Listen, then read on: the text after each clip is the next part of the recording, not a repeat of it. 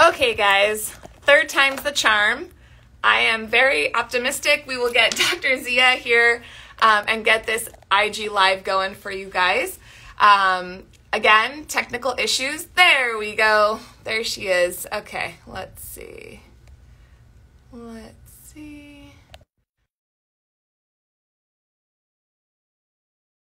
We'll see if we can get her here on the screen and get this going for you guys. I apologize for the delay. Hi guys. Yeah, how are you? About the technical issues. Yeah, no worries. Thank you for being on today. I'm glad we could figure this out. Thank you so much. Yeah, so why don't you go ahead and share with my audience a little bit about yourself, who you are, where you're from, where you practice, and what you do. Thank you so much for giving me this opportunity and for the invite to be an IG Live guest on your account.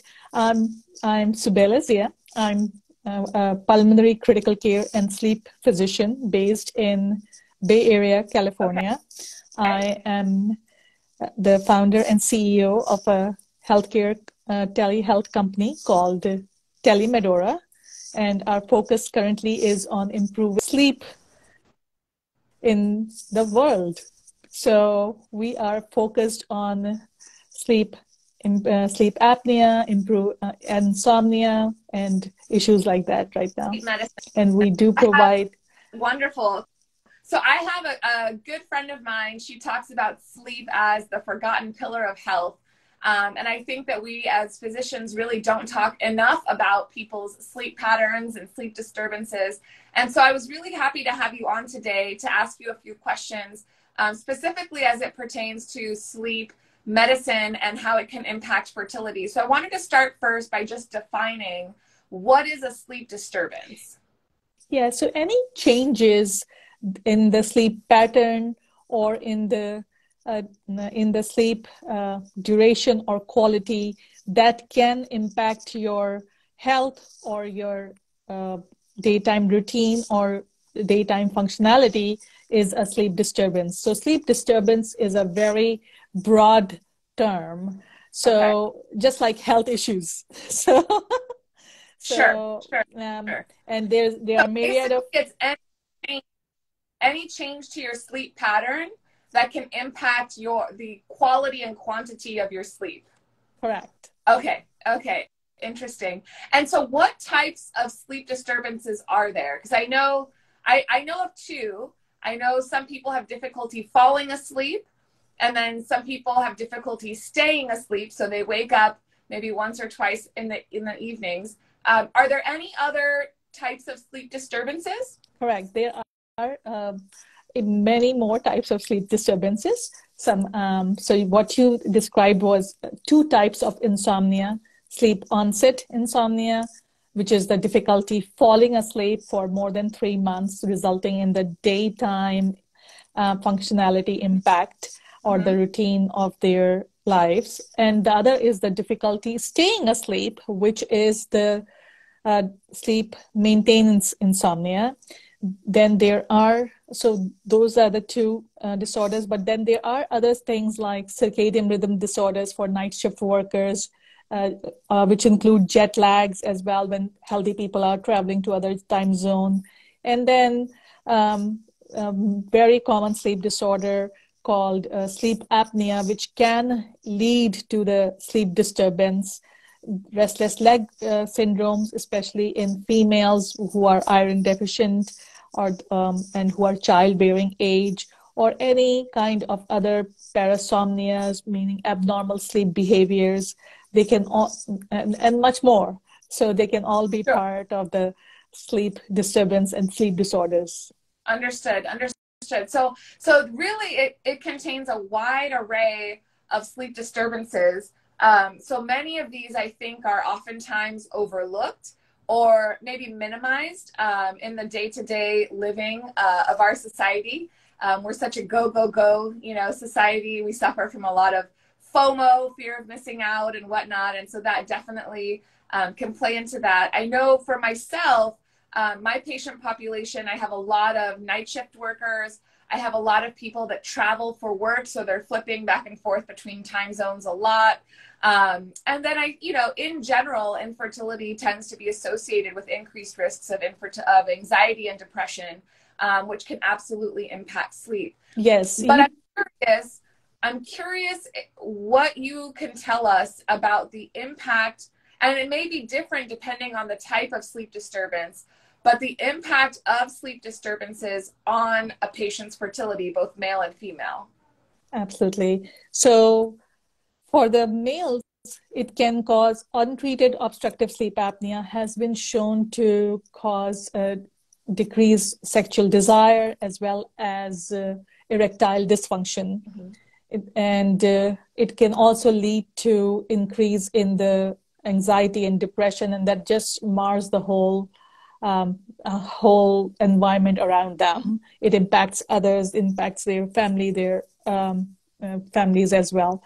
And for females, again, there is a decreased libido.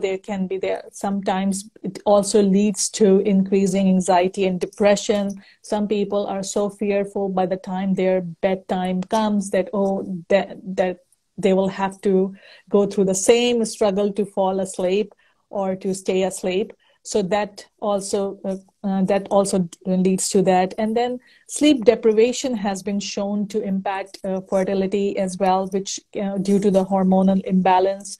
Also, there have been studies that patients with obstructive sleep apnea, they were found to have, especially females with obstructive sleep apnea, were found to be more infertile as compared to those without that. So timely recognition is needed for that. Also, there are other things that can cause all these infertility issues, which are related to sleep disorders and which go undiagnosed. Some of them are any kind of abnormal sleep pattern or not having a consistent sleep routine that impacts the hormonal balance of the body, because certain hormones get released at certain time. Our bodies go by clockwork. So there is an internal body clock, which is called circadian rhythm. And then there's a sleep clock, which goes hand in hand with that. So circadian rhythm is responsible for when are we going to go to the bathroom in the morning, when are we going to have more sleepiness, and when are we going to be more alert and active. Some people are early morning larks, and some people are night owls. So when are we going to be better test takers and stuff like that? Okay. So is that a genetic thing in terms of being a morning person versus a night owl? It can be both. So some people are able to, since childhood, they perform better in the morning. This is how they have trained their circadian rhythm, and they have also trained their sleep clock as well. But when they go, remember how we went into residency and we were all required to do night floats? Yep. So 1 week night floats on one, and then the right next day we would go to sleep. We were required to go to sleep and report the next day for the morning shift. So that's how the military recruits, they also train their circadian rhythm. So circadian rhythm and the sleep clock is something that you can train your body to. You do not have, if somebody is an early morning person and needs to work in a night shift, they can train their body for that by following certain things. So for the average person, so not somebody who travels a lot for work, not somebody who's a night shift worker, but for the average person, what are some general recommendations for the nighttime routine? Yeah. So in order to have a good sleep, you have to follow a sleep hygiene, which is, how in order to have a healthy body, you have to follow personal hygiene. In order to have a healthy dental, healthy teeth, you have to follow dental hygiene. So in order to have a great sleep with good quality and good duration, you have to follow sleep hygiene, which has several components in it. Number one is to make sure that your sleep schedule is consistent consistency matters when it comes to sleep. Then number two is that we have to make sure that the sleep environment is safe, quiet, dark, and is electronic device free.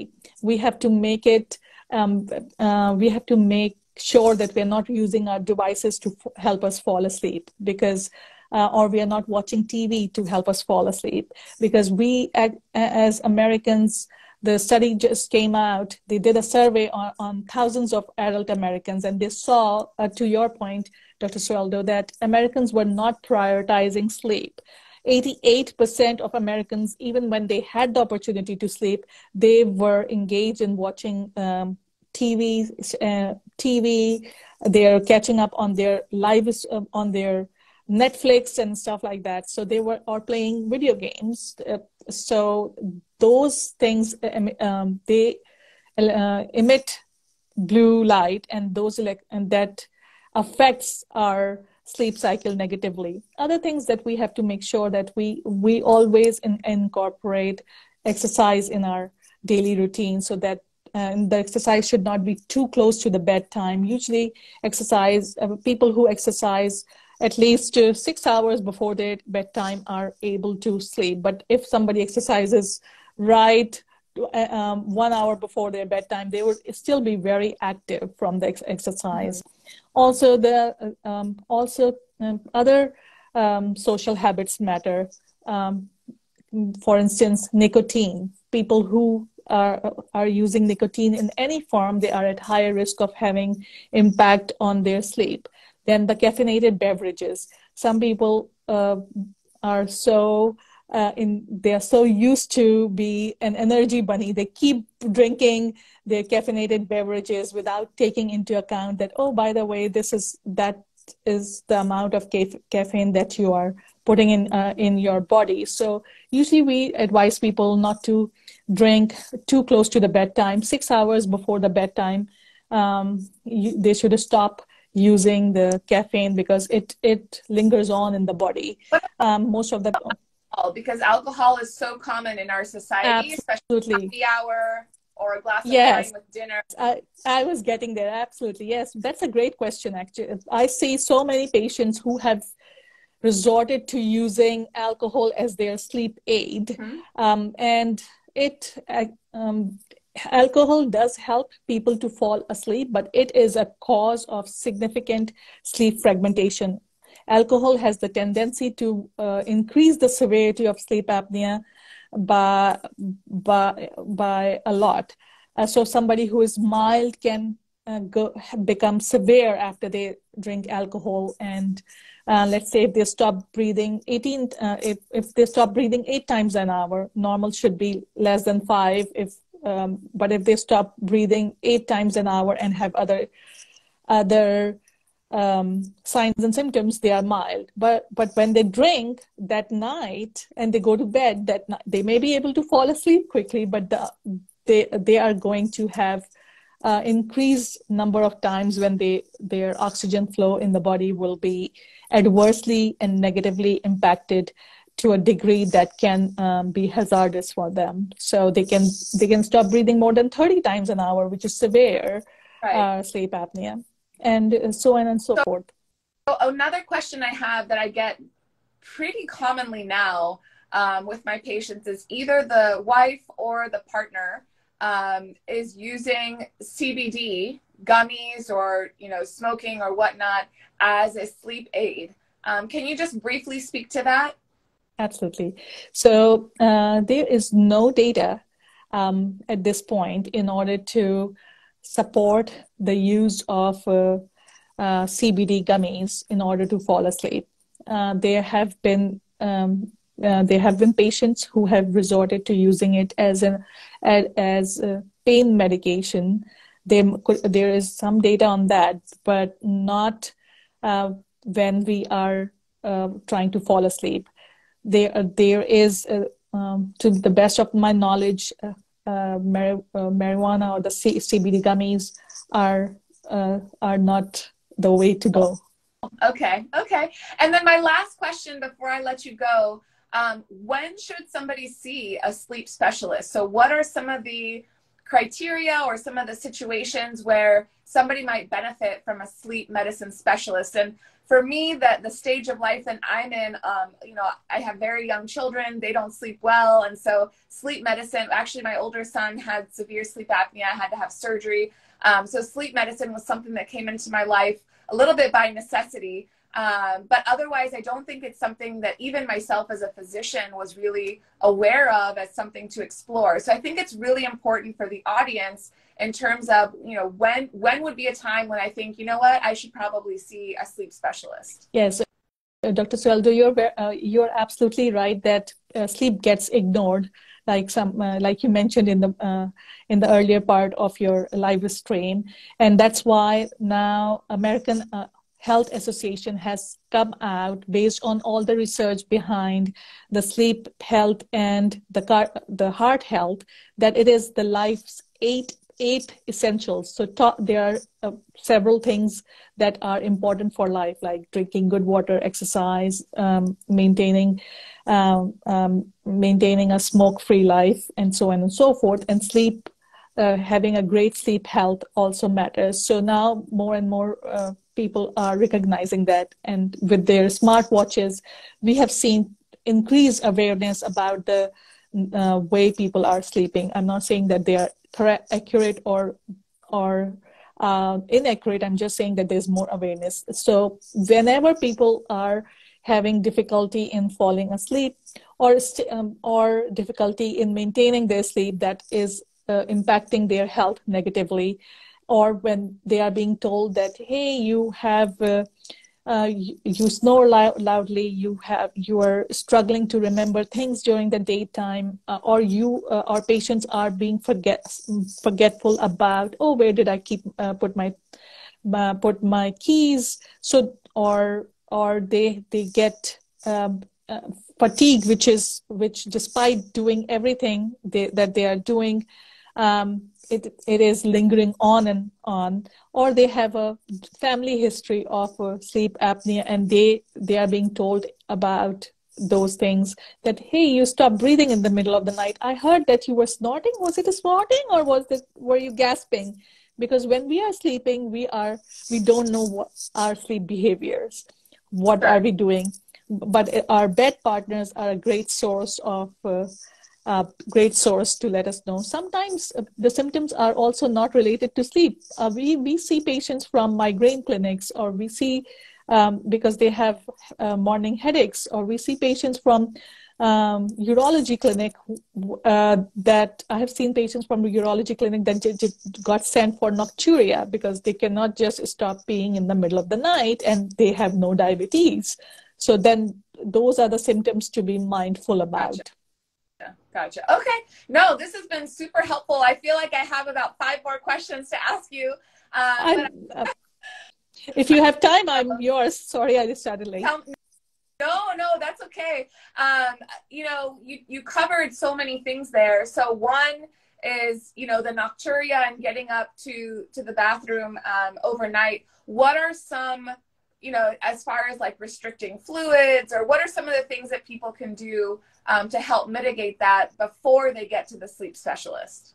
Absolutely. So sometimes, like people by the time they get home, they realize that, oh, today I did not drink any water, and then they start drinking water to catch up on their fluid intake, and by the time they get done, it's close to bedtime. So restricting fluid intake, if at least 3 hours before their bedtime, has shown to help. Also, some people, when they as part of their winding down, I know we have touched on this before, but as part of their winding down, they drink wine, or so that also increases their nocturia, or they think that it's a beer. It's just a beer, but it's never just a beer. That leads to one thing after the other. So limiting alcohol intake at least few hours before the bedtime has shown to help improve the amount of times that people have to fragment their sleep and get up and go to the bathroom. Gotcha. All right. Well, Dr. Zia, you said you're in the Bay Area. Where can people find you? How can they work with you?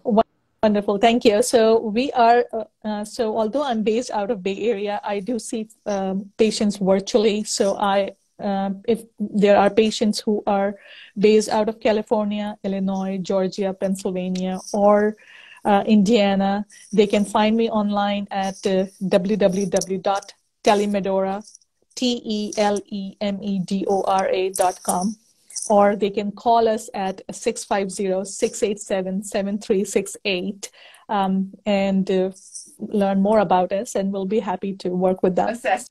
Okay, and I'll be sure to add that in the comments, in the caption under this live. Dr. Zia, thank you so much. This has been wonderful. Thank you so much for the invite. Thank you. Okay. Have a great day. Bye-bye now. You too. Bye-bye.